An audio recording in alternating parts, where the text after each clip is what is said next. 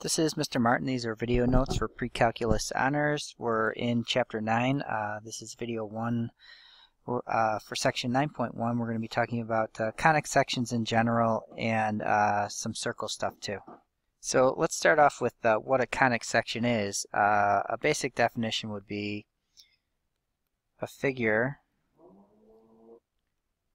formed by slicing a double-ended cone by a plane. Alright, and we can see over here in this picture what a double-ended cone would look like. So you see in all these pictures we have two cones end to end, and depending on where our plane cuts through the cone, we'll get different conic sections. So this first set that we have here, these are degenerate conics. For the first one, if our plane cuts right through where these two cones intersect, we would simply get a point. If my plane intersects the edge of the two cones, we would end up with a line. And then if our plane goes through the center point here and goes through both cones, we would get two intersecting lines. So those are degenerate cases. They don't really form a conic. We just call them degenerate conics. Then over here, the plane could intersect parallel to the bases of the cones to get a circle, oblique to the bases, and we would get an ellipse. Or we can get a parabola if we cut through in the way this picture shows. Or if we go through the top and the bottom cones together, we'll get our hyperbola. So those are our basic conic sections there. So our first conic section that we'll talk about, which you should have some experience with, is a circle. So definition of a circle is the set of all points equidistant from a given point. So we start with a point. If I want all the other points that are the same distance from this one, it would actually form the circle. So let's pretend that this point is right in the center, and we've got this distance here. We've got the standard equation of a circle. So we've got x minus h squared plus y minus k squared is equal to r squared, where the center point is hk, and then r is going to be the center. And if this sort of looks like the Pythagorean theorem, it should. Here's our radius. We could draw in any point that we pick on here. We could draw in a little right triangle, and this would just be some point xy. Okay, so this would be our x distance, this would be our y distance, depending on where our center is. Basically each of these points would satisfy the Pythagorean theorem, which is our equation of the circle. Now, if our circle is centered at the origin, then this simply becomes x squared plus y squared is equal to r squared.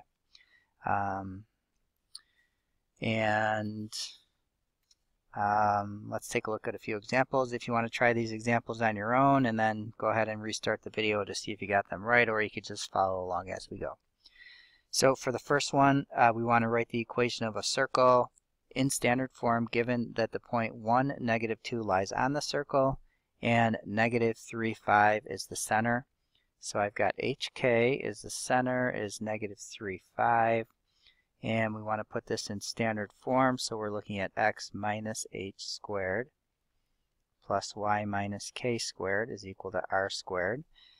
And I'm given hk, I'm given some other point xy, so I'm going to substitute in this value of x and y and my value of h and k, and we're going to solve for the radius. So I'm going to have 1 plus 3, because it's minus negative 3 squared, plus my y value is negative 2, minus 5 squared is equal to r squared. So I get that r squared is equal to 4 squared plus negative 7 squared, which is 65. And really, I only need r squared for my standard form. So then I go ahead and substitute in my radius. And I'm going to have x plus 3 squared plus y minus 5 squared is equal to r squared, which is 65. Alright, as usual, if you have any questions, make sure that you ask me. Write those down if you're not in class so you don't forget. Alright, given the following equation of a circle, sketch the graph and identify its center and radius. Now, one of the skills that you're going to need to refresh on for this unit is completing the square. So if you would like some more practice, let me know and I can get you some more practice. Otherwise, make sure that you ask me questions as we go along. So to put this into standard form, we're going to have to complete the square for the x's and for the y's. So for my x's, this is how I like to complete the square. I'm going to have x squared minus 2x plus something that's going to go over here, plus y squared minus 4y plus something that's going to go over here to complete the square. I'm going to move my constant to the other side. Since I'm adding two things to the left, I'm going to have to also add two things to the right. If you recall, the process for completing the square is to take half of the b term, that's our coefficient of x, take half of that and square it. And I'll usually just write half of that, so half of negative 2 is negative 1 squared. Half of the b term over here, so half of negative 4, that's negative 2 squared. And then I'll add these to the other side. Negative 1 squared is 1. Negative 2 squared is 4. Then this becomes a perfect square. That's what we mean by completing the square. We get a perfect square. So this will factor to x minus 1 squared. And that's why I write this as that half squared, because then this number just goes right in there. Plus, and then this becomes y minus 2 squared. And then we've got 4 plus 1 plus 4 is 9. And there you have your standard form. Okay, once we have this, we know that the center is going to be 1, 2. We know that my radius is going to be the square root of 9, or 3. And then we can graph it. So I've got 1, 2, radius of 3. I'll just go all four directions, 3 units, and then connect those. 1, 2, 3, 3 to the left. And then just kind of connect that with as smooth a circle as you can. Okay, so that's number 2. Make sure you read the questions carefully, because we want to sketch the graph and identify the center and radius, but in addition we also found the standard form, which is kind of necessary to find the rest of that information. Alright, moving on to number 3. Find x-intercepts and y-intercepts of the graph of the circle by the given equation. So for my y-intercepts, this means that our values of x is 0. Okay, so if I plug 0 in for x, I'm going to have 0 minus 4 squared plus y minus 2 squared is equal to 16. So this gives me negative 4 squared is 16.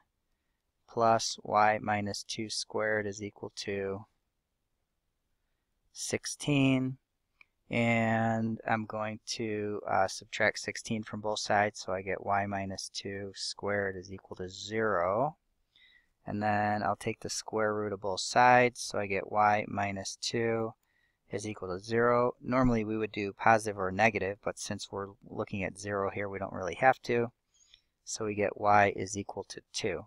So that's our y-intercept. Now for our x-intercepts, intercepts, we know that y is going to be 0, so we'll substitute in 0 for y. So I've got x minus 4 squared plus 0 minus 2 squared is equal to 16. So I've got x minus 4 squared plus 4 is equal to 16. X minus 4 squared is equal to 12. I'll take the square root of both sides. X minus 4 is equal to positive or negative square root of 12. Remember, when you take a square root, you have to have a positive and a negative, which is going to be positive or negative 2 root 3. We'll add 4 to both sides, and we get x is equal to 4 plus or minus 2 root 3.